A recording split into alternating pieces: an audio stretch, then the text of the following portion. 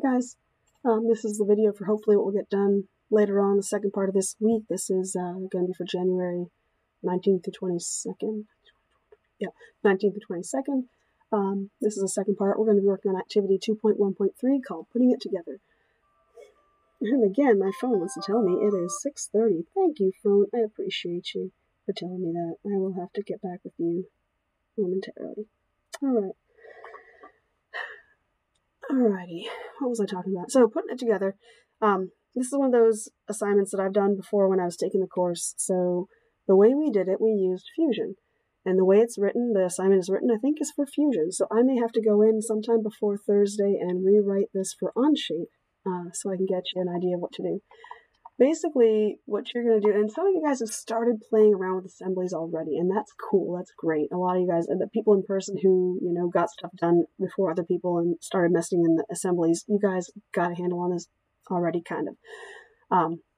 But in this one, we're talking about, like, degrees of freedom, what kind of joints there are. There's a little presentation to watch about degrees of freedom.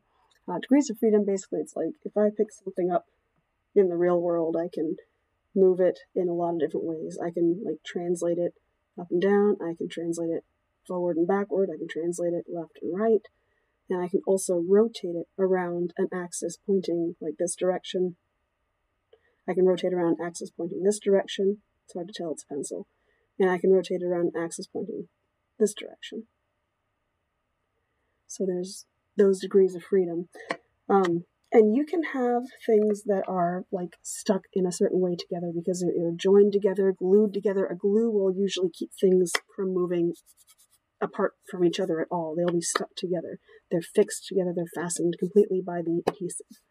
An example might be, let me find something with glue. There's a lot of things with glue, but I have a lot of junk I don't want to put on screen. Here's something. This actually has some cool features in general. There's a sticker here that's stuck on to it's like a back scratcher thing that was in the Walmart, stocking stuffer's bin before Christmas. So that's stuck. That sticker has no degrees of freedom. I can't pull it off and move it independently of the rest of the item. It's stuck. So that's got no degrees of freedom. But, for example, all these tubes here, this is a telescoping thing. I can slide them. I still have this degree of freedom. These guys all move independently in and out a certain amount. I think they also twist. Yeah, they do. I can twist the handle, and the little rake that you scratch it back with remains in the same place. So it's got a degree of freedom where you can telescope in and out and twist around that axis. But if I turn it this way, all the pieces are stuck together. If I want to move it up and down like this, all the pieces are still stuck together. They can only move that way and this twisting apart from each other. Okay? And so that's kind of actually what we're doing here. We have a selfie stick assembly, and I can show you what I did in Fusion and what it looks like. Here is, oh geez, I'm used to the controls in Onshape, so forgive me if this takes a bit of effort. But you'll have three parts. You'll have this guy right here. Oh gee. It's been since the summer that I did anything with this. Can I drag this piece? Yeah, this piece telescopes in and out like that.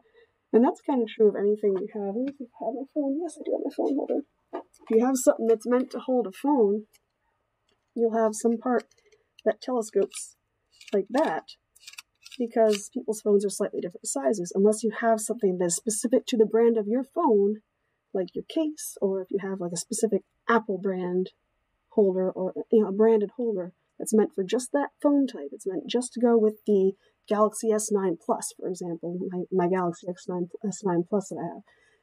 That's going to be exact, but this guy, this is sold by a third party. They want to be able to fit a bunch of different kinds of phones, even some small tablets maybe.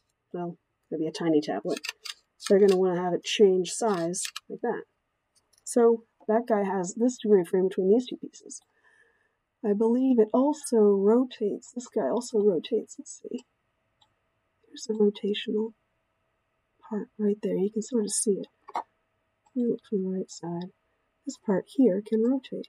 I don't know how to do it. Let me see if I can get it to work. I've been using Onshape for, here we go, quite some time. But like, oh, the stick is what rotates. For some reason, it's holding the main part, the holder still, and the stick is what's being able to rotate. And it can go from there to there. It has a 90-degree degree of freedom. It does not go, oops. I keep trying to use the right-click drag to spin things around, and that's not how it works. There we go.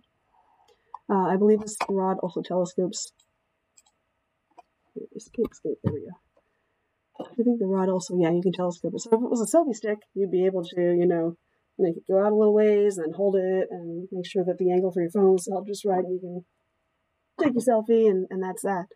So all these pieces came separately. There was this part of the telescoping part. There was also the inner part there. There were two parts here that you put together so they bend.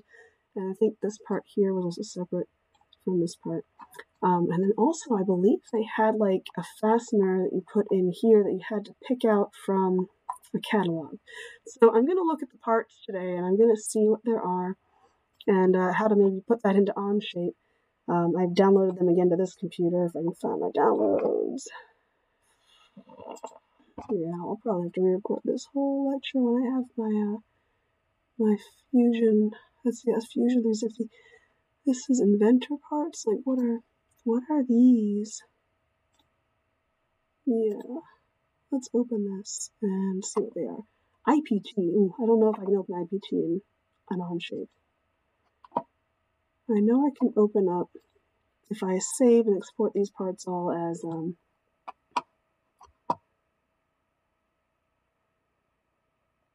holder tops and bottoms, stick top and bottom, adapter, shoe.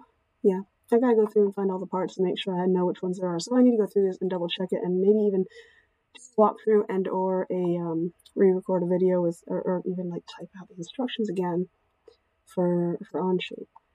So what they're giving you, there's some joint types, some videos to watch. These are the parts they've given you. They've given you 1, 2, 3, 4, 5, 6, 7. Yeah, there's 7 parts put together. And this thumb screw thing, which isn't up here. So that's 8 parts. 1, 2, 3, 4, 5, 6, 7, 8. Not, wait, 1, 2, 3, 4, 5, 6, 7, 8, 9.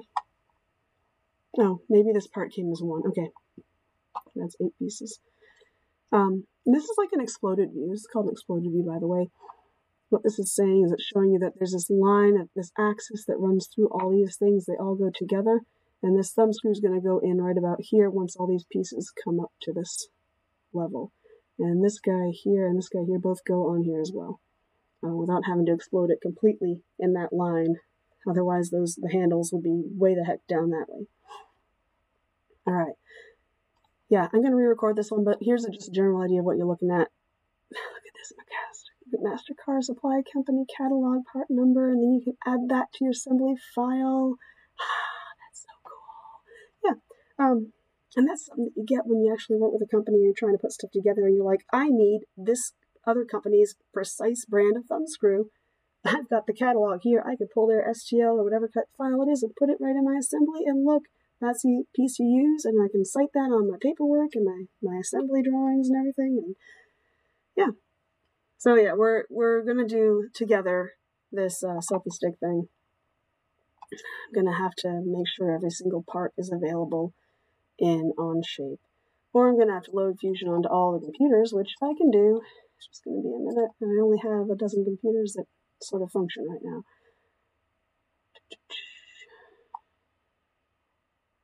Yep. Anyways, you can scroll through this. It's going to be a couple days before we hit it, and hopefully I'll have a better video uploaded for you with more information about the Onshape process.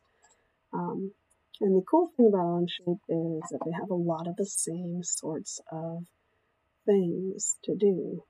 Like, let me see. Recently opened. What's the most recent one I opened? This turn right here.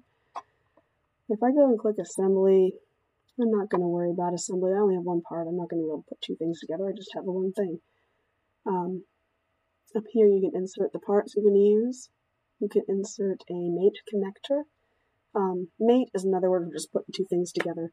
And so to have a mate connector, it's like I have a location that I specify on that part that I'm going to use to reference when I connect another part to that first part. So I'll have 2 connectors and I'll put them together.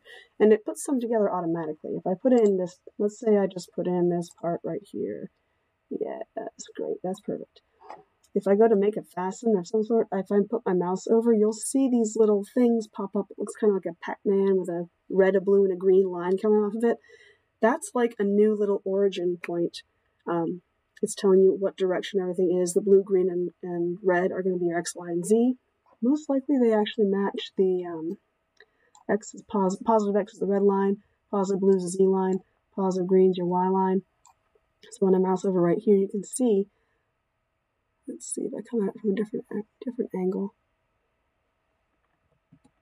Not like that. I don't know. I have to play around with it some more. But you'll see sometimes it changes like the orientation of those three lines. But it'll automatically pick points. It'll automatically click to centers. It'll automatically click on edges in the center, edges on the corners.